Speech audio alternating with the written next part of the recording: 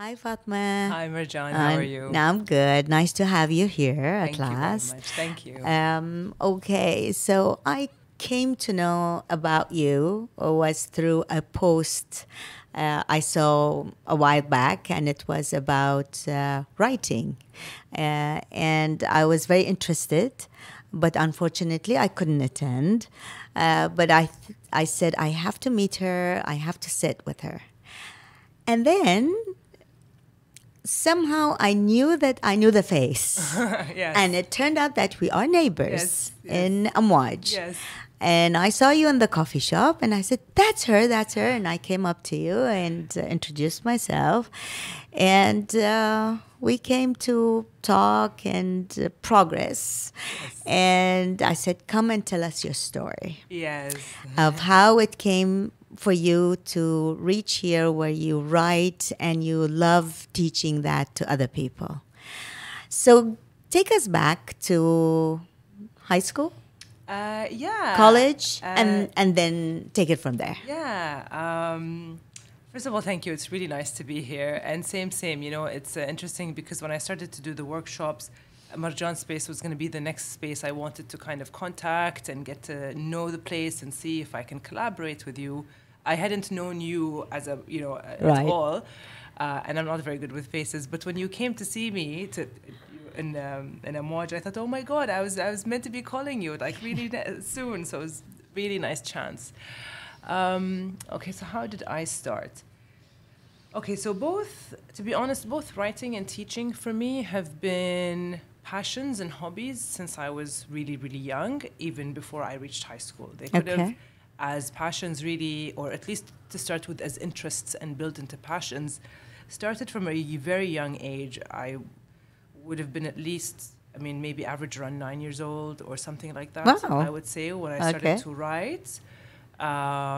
I think I was younger when I started to teach, even though I didn't know anything. I just always liked to pretend that I was teaching my toys, and things like Oh, that. okay. I was saying Yeah. 9 years old teaching. Yeah, Who are you yeah. No, teaching? I would But put, yeah, I put I, my I toys relate. in a line, and I would sit and I had a board, and I'd write things that didn't really make sense, but I would just have this interest and want to share knowledge. Anyway, so yeah, I started writing quite young. If you want a little story, I was watching this movie called Dead Poet Society. In fact, my brother was watching the movie, and I was there in the living room. And I remember there were two things that came up in that movie. One, the main character was talking about poetry. And I think he said a line along the lines of, we don't just read poetry, something like we let it drip from our tongues like honey, And I was really young, but I remember being so moved by that metaphor. I could see it and feel it, and I was moved, really, really. And I remember even wanting to hide how I was feeling in front of my brother because it felt odd to have this light come inside As if me. you were exposed. Yeah, Your yeah. feeling was exposed. Yeah, it was Okay. so exposed. And then also a poem came up in that movie. And the last line goes like this. It's from Robert Frost, who's an American poet. And the last lines of that poem go, it's called The Road Not Taken. And it says, two roads diverged in a wood, and I took the one less traveled by, and that has made all the difference. It's a beautiful poem. And I remember going to school a couple of days later and going to the library and looking for that poem, remembering Right. the name and feeling really quite curious and intrigued by that. I think that was the point I started to write. Okay. I recognized how words moved me, and I wanted to delve into them myself. Now, I kept writing a secret for a very long time. I used to write journals and poetry for years until my maybe senior year in high school, when I joined a poetry club after school and started to share my writing and even tell people that I was So writing. you mean you kept the writing as a secret? Yeah, Okay. You yeah. didn't want anyone to know that you were Yeah, writing. I just Okay. didn't want to share it for some Okay. reason. I was, I don't know, maybe shy or afraid, but it was like my own secret, that I Right. like to sit and write poetry on my own. And it was, rudimentary, even at that age when I was maybe 11 or 12. I remember writing a poem about, having what's the word?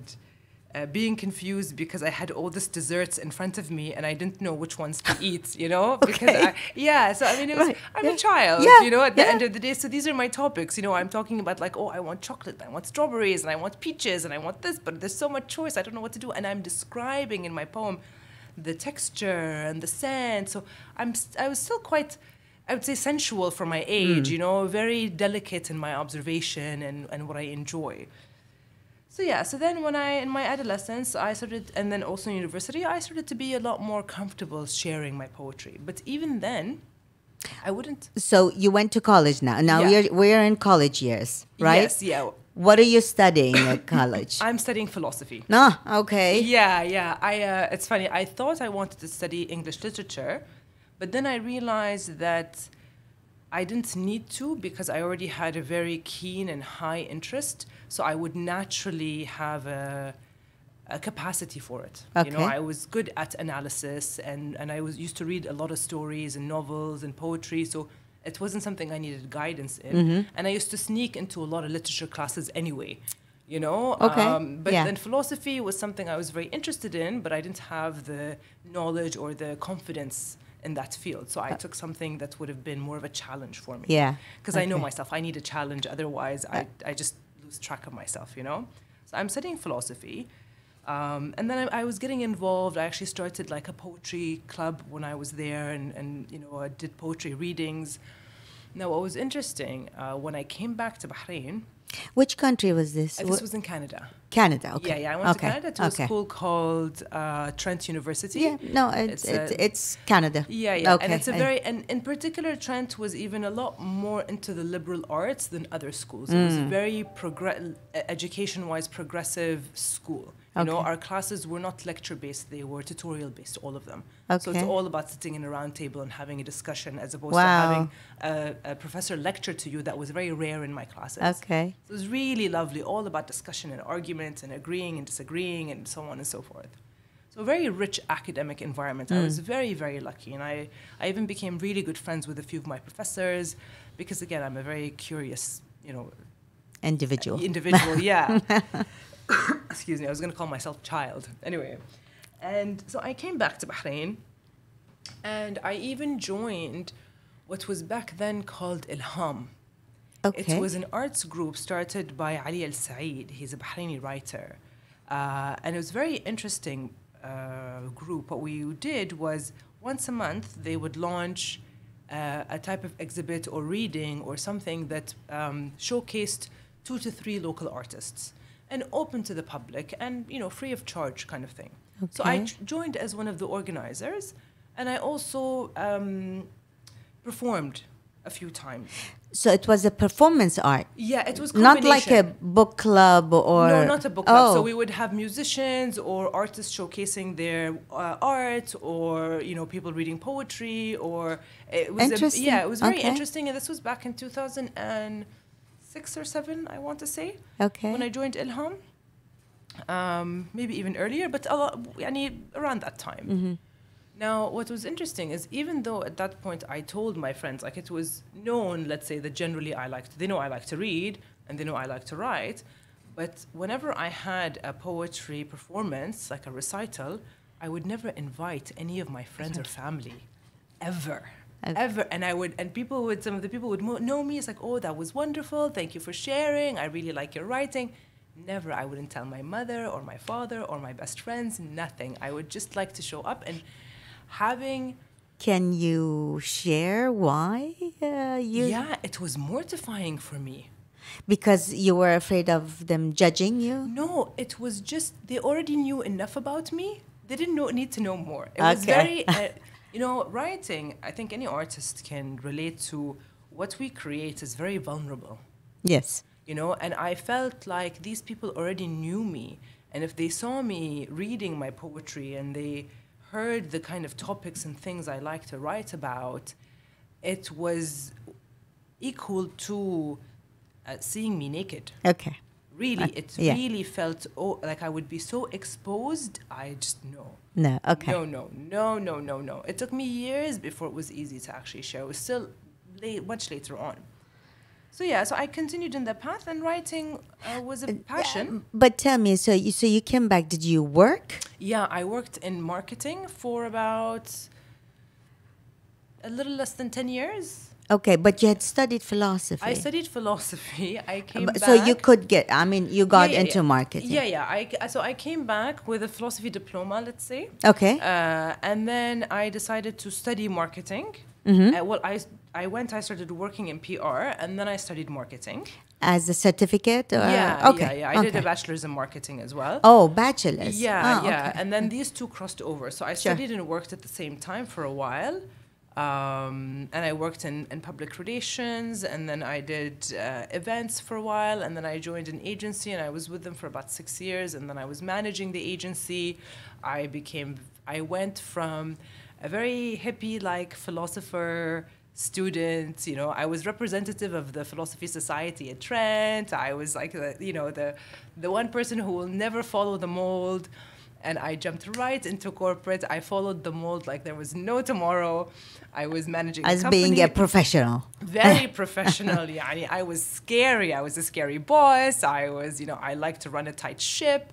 There was a part of myself, especially the creative part of myself, I think for a good while, if not forgot, kind of put it to rest for a while.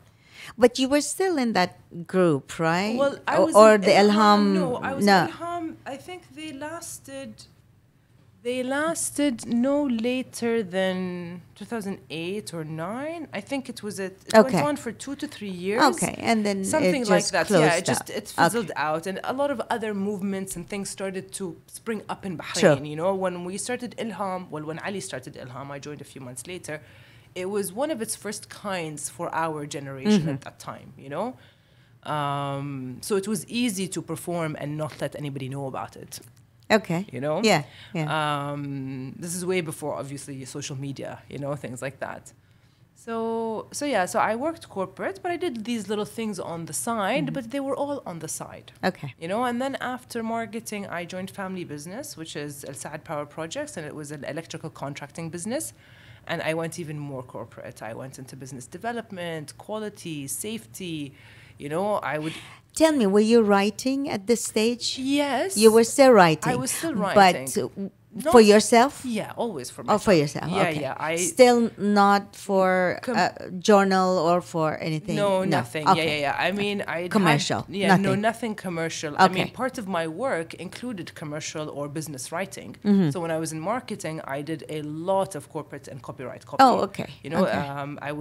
I trained a lot of people to do writing who were my employees at that time. When I was in contracting, I wrote, company policies and procedures. I wrote contracts. Sure. Yeah. I continued, and until today, I will tell you, I love writing contracts. I find them to be fascinating and equally creative and fun. So for me, writing was still a big part of what I did, even if it wasn't necessarily creative writing or poetry writing. But let me stop you right there. Sure. Now, contracts is kind of like a whole different world because it has a lot of legal issues in it. Creative writing is just being creative, and nobody will hold you responsible for anything if it goes wrong. Yeah, right? yeah. So what is the connection there? Okay, so when you write a contract, there are two things, many things, but two particular things that render creativity. One is you need to imagine all the potential scenarios that can happen in your between the two parties. Yes. Okay. So that itself is already a creative process. You need to imagine worst case scenario, best case scenario, all of that. The other thing you need to imagine or be aware of when you're dealing with words is how can these words be interpreted? How many ways, and how do I make sure that the interpretation is led to exactly where I want it, or it clear and ambiguous enough to cover right? Yes. That is quite creative. That takes knowledge of language, of words. Sometimes, the comma in the right place, the word. Sometimes if you take the word in the same sentence and you just put it later or before, it changes things. Definitely. So that delicacy of writing became fascinating for me. Okay. For me, it's still very creative. I get the same question, how do you like contracts? I say, I love them because there's a lot of imagination and preciseness. You know, you need to respect the word when you write a contract. Right. You know, you create terminology. You say Yeah. this word, the term is exactly within the scope of A to B, for example. C, D, K don't apply. Just that I find interesting. Writing definitions is part of writing contracts. I like writing definitions because I love words, you know. I realized for me that writing wasn't just the love of writing, but the love of words and what they can do and how they shape our life. Understand. You know, so Yeah. it went beyond just poetry to the word itself, and then in any shape or form and medium that the word can be used. Okay. So if it's, you know, I will read manuals and I will find them fascinating and fun. Because Interesting. Yeah, yeah. I hate manuals. I mean, I can't take the words and put them into action. Yes, you know, yeah, but I can enjoy reading the manual because the language style is interesting, right? Excuse me. Let's see. So yeah, so I think my journey with words has always been there. It's just taken different shapes. Right. So now you are working with your family business. Yeah, yeah. At this point, I'm working family business. This Okay. was between 2012 to 2016. Okay. Or so exactly 4 years I Yeah. was there. And still no writing no. for sense of like having it as an economic No, not thing. at all. Okay. You know, I did random pieces there, here and there, but commissioned work. You know, Okay. somebody calls me and wants me to write something, and I think, oh yeah, sure, this is just corporate copy. Okay.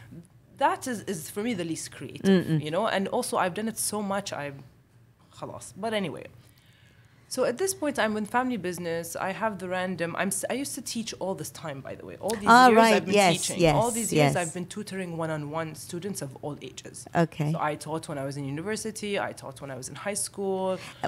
Which All like math, English, All. everything. everything. Okay. Depending on the interesting. age. Yeah. If I can grasp the material at an age, like just recently I had a student, she's 13, I want to say, or 14. I was teaching her math. So I can do, I mean, if they get older than that, I can't do math. But I've taught a lot of subjects. I've taught math, physics, biology, history. Interesting. Even for Okay. university students, even though I've not studied psychology, I've worked with psychology students. Like I have now a student I'm working with her. She's doing her master's thesis, and she's a student of psychology in Scotland. So is it because you're like helping them in their writing? Okay. Yeah. Yeah. So that makes sense. Yeah, exactly. And Yeah. it takes, and you know, we'll come back to this in a bit, Yeah. but I find, thank God, that if I have an interest in any, let's say, genre or industry of knowledge, then I can teach myself. Sure. And as I can teach myself, then I can teach someone else. So this is what I've always done. So sometimes like for example, I used to have no interest in physics, but I once had a student who needed a physics tutor, younger, not a too complicated physics. Sure. So I said, okay, fine, get me the textbook. If I can get it, I'll teach it. You know, Yeah. and then I found, I'm like, oh wow, this is actually really interesting.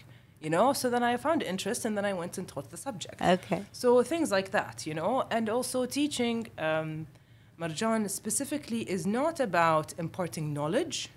It's about building the skill for the person to learn. Right. So that Right. skill is the same regardless of what the information being learned Sure. is. And that's what I usually like to do when I teach, which is why I figure I can teach any subject, because I'm not teaching the content, I'm teaching the skill of acquiring knowledge. The knowledge. You know, yes. Wow. Yeah. So so all this time I've been tutoring on the side for fun, Okay. because I enjoy it, I have a good time, and thank God I happen to be good at it. Like Yeah. my students continue to come back and recommend me, and parents really like me, and I've had all ages, from 6-year-olds to 30, 40-year-olds I've taught. Okay. You know, yeah. Okay.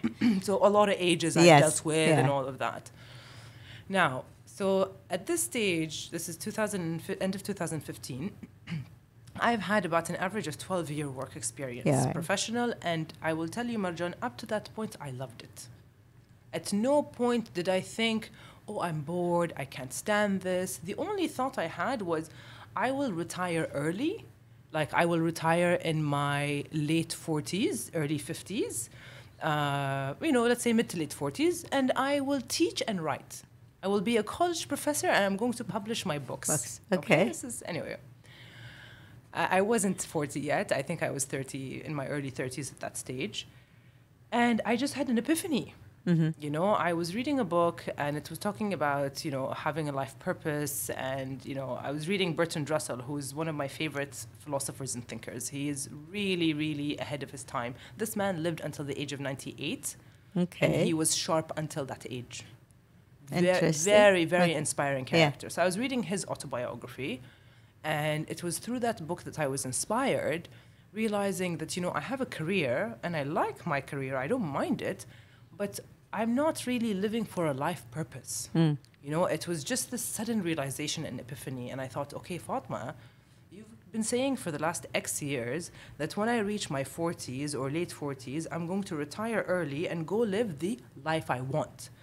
I said, why are you waiting for another 10 to 15 years to live the life you want? Start now, So I went to my dad literally 2 days later. I said, Baba, I'm quitting. He says, okay, what are you going to do? I said, I don't know what I'm going to do. Just not this. I'm going to find out as I go along. And so early 2016, I start to find out as I go along. So this is when I start to post my poetry on Instagram and online. Oh, okay. This is the first time I actually publicly share my writing with whoever is going to see it. So was it only poetry, or there were articles also? I'd written articles, I have, but these, mostly? Mostly poetry. Yeah, poetry Okay. is my default medium. Okay. So I can write an article, but I have to work on it. I can write a story, but I have to work on it. Right. I don't need to work on writing a poem. The poem comes to me on its own. It knocks on my door, and I open it or I don't. Okay. If I don't open it, it will knock on somebody else's door. Okay. But that's creativity, right? So poetry is my default state. I think in poetry sometimes. Yeah. For me, I see the world in poetry. If I'm happy, everything becomes rhythmic and poetic for me. Okay. At one point, I can share my writing with you. I have so many poems I've written about poetry. And that's very common for a lot of poets. We romance our craft a lot, So yeah, but when I started to share, it's so funny, I remember this now. When I started to share my poetry on Instagram, it took me maybe a couple of months before I stopped cringing every time I clicked share. Every time before I share, I'm closing my eyes. I'm thinking, oh my God. Do you want to share this? You don't want to share this? Fatma, what are you doing? What is this? And people are going to see it, and then they're going to see through me. Yeah. And it's exposure, it's discomfort, it's... So what happened with when you did start sharing? What were the feedbacks? I was getting really lovely feedback, Okay. People were always like, oh, I like your writing. I get really nice comments. People are happy. After it took a few months, but I remember the first time, okay, maybe it was a year later or whatever, anywhere between 6 months to a year later. I was at this event in Bahrain, and this person comes to me and says, oh, you're Fatma the poet. Okay. I follow you. I really like your writing. And when the stranger comes to you and says, oh, you're the poet, all of a sudden I feel like I'm transported into an age that I belong to. Right. I always used to think that if I was born 100 years earlier or even 50 years earlier, then that would be a time where I would find my comrades. Right. The writers and the poets and the artists and because our modern day doesn't bring us together the way they used to, Yeah. But I started to meet more creative people because I was open to sharing my creativity. Okay. I started to make more creative friends, musicians, artists, performers, whatever. I left a corporate life. Excuse me. I left a corporate life and found myself in a creative life. Okay. My friends, I don't want to say change, but I had a whole new set of social living and context because suddenly people are like, oh, we need a writer for this. Even musicians want, like, oh, we want something for our next album, or, and then I was hired to write articles about art. Okay. And I was hired to write articles covering an art exhibit, and so I started posting and work started to come for me as a writer. Okay. You know? That's where I was gonna go. So you continued teaching, and you were kind of making a living out of that. Yeah, yeah. Okay. And then I started to be approached as writer, you know? Do you think the Instagram posts kind of made people realize? I mean, I don't want to say exposed you, but made you known. Definitely. Yeah. Definitely. Okay. It Yeah. made me known. And, you know, I remember as well one of the other first times I heard, I was on the phone with a friend. And, you know, somebody asked him, oh, like, who are you on the phone with? And he said, oh, I'm talking to Fatima. And the person on the other end said, oh, Fatima, the writer? Okay. Oh my God, it was one of my proudest moments. Yeah. Like, oh, that's me. That's me. Fatima, I'm the writer. Yeah, Yes. you know, I always thought that it would remain a dream, Yeah. not a reality. Yeah. To just have that title, the writer, Right. next to mine, Yeah. you know, as a default. So it became known, oh yeah, we know Fatima the writer, Fatima the writer. Fatima was never anything other than Fatima before Right. that, you know, Yeah. although I always wrote, Yeah. you know. And then So they started coming to you Yeah, to write about art. about art, and then it turned into a lot of corporate copies. So companies then would also hire me. I would especially get, for example, jobs that required a combination of corporate writing and creative writing. You know, so for example, Standard Chartered would contact me and say, okay, we have this really big event and we want a write-up, but we don't want it to be boring because we have delegates coming from everywhere. So we want something creative and different and innovative, and you know, and they would come to me and I would Nice. write like a epic poem for a presentation, as you know, things Right. like that. So I did a lot of experimental poetry as well. When I launched,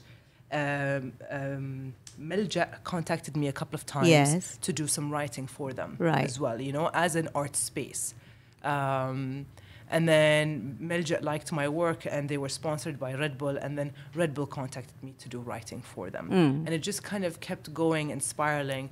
I remember when I approached Melja to do art installations, so to do poetry installations, you know, Okay. which is what? so I created a poem. So the first one I did, for example, was a theme of time.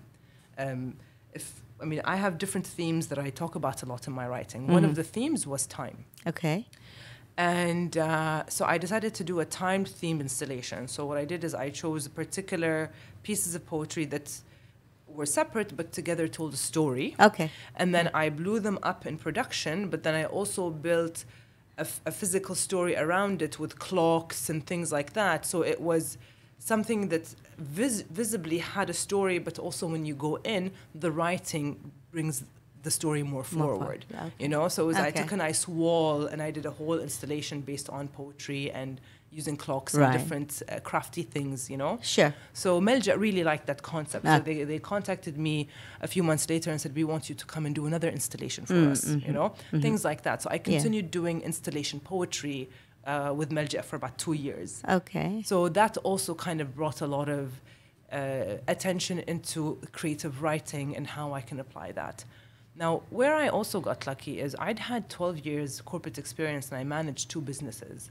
So I was really able to work well with companies and deliver a certain creativity met with a level of professionalism. So I started to also get clients outside of Bahrain. Oh, okay. Yeah. So I have Interesting. clients like all over the region, basically. You know, I have clients in Saudi, in Kuwait, whether it's magazines or companies, things like that. Okay. So I stayed on this journey until about 2 years ago. Yeah. So between 2016 to 2020-ish. 20s, yeah. And I loved Corona it. time? Yeah, COVID Corona time. time, yeah. COVID time, COVID time, yeah. yeah. So, but at this point, khalas, I'm not worried. I no longer worry about sharing anything online, even if I think it's horrible. Like, I mean, we don't always love our work. Yeah. You know, there are poems I like a lot, and there are poems I like, sure. You know? When I started to share, for me, it was important to share the things that I thought were like really good. Yeah. You know? Yeah. I honestly don't care anymore. I realize everybody has their own subjectivity, what they like. It used to piss me off sometimes. You know, I put up a poem and I think this one is killer. Yeah. And it then has no responses. And then I put something up, I'm like, oh, whatever, you know, Audi. And then the responses I get, and I think, what is wrong with you people? yeah. Don't you know good writing? Yeah. So it just didn't matter anymore. You Okay. know, I stopped feeling so cringy and scared and uncomfortable and vulnerable and exposed. So what happened? Where did it shift to? What happened then? You know, I think it's just callousness. I think, you know, when you keep playing the guitar and then eventually your fingers hurt at first and then they become a bit rough or a bit hardened, I think it's just that. I think that part of me. Yeah, but what happened to you? Now you said, okay, Yeah, and in then 2020. Yeah, in 2020, I decided I still do some commissioned work, Right. but I decided to slow down and stop doing commissioned work. I enjoyed writing for companies. I enjoyed, you know, whether it's articles or corporate whatevers, you know. But I got tired of and disheartened. I don't want to say disheartened, disinterested in lending my voice to anyone else. You know, I mean, I would do my creative writing, and I posted up my poetry, I did performances and things like that, but I'm not publishing my own personal work. The work that is being published is the words of someone else. Someone else, okay? yeah. I'm the one crafting these words, Yeah, but it's not yours. It's not Yeah. mine. Yeah. You know, I'm just a craftsman in this stage, but I'm not an artist. You know, I'm Okay. not expressing my own ideas. And it got to a point where I'd get a job and it's a great job and it's paying well, and I'm just thinking, oh my God, somebody shoots me. You know, I can't write another website. I can't. Yeah. I don't care. You know, Yeah. And look, one of the things that I used to do is I would hire and train younger writers. Okay. So I would teach them. Yeah, I would. Writing Exactly, skills. yeah. Somebody who is a writer or trying to be or wanting, Yeah. I would commission them for the job, and then I would quality control it. Right. So I would direct them where they need to go, Yeah. edit their work, bring it up to my standard, and deliver. Okay. So I'm kind of middlemaning Yeah. it for a while, you know, Right. just until I figure things out. Okay. And I still do that here and there, but not as much because now I just refer the job to other writers. Yeah. I say, here, just talk to this Yeah. person or that person. So what now? Now I'm launching my own workshops. Okay. You know, I've taught, same thing with teaching. I've taught for years somebody else's curriculum. Right. And it used to drive me insane. Because Right. even when I teach a kid certain things that the school wants them to know, I will say, okay, we're going to learn this to pass our test or our exam Yeah. or whatever. But also, you need to learn these other things because what the school is telling you is not enough and not good enough. Okay? They're boxing your thinking. Let's make you more analytical, more curious, more whatever. So this is why I wanted to do two things. I wanted to teach what I feel is important, you know. So my creative writing workshops are all about, they're not just about creative writing, they're about creative thinking. Okay. You know, Yeah. because writing is the way we see the world, writing is the way we express the world, and it reflects back on us. So the way I think is the way I write, and then if I work on the way I write, then it helps evolve also the way that I think. And it's a cycle, True. you know? Yeah. So now I'm building, and inshallah, I continue to writing workshops that are targeted to multiple forms of writing. But the idea all comes back to the same, is expanding and evolving our expression and our thinking space and our observation space. Yeah. You know, the creative observer versus just the observer or the passerby.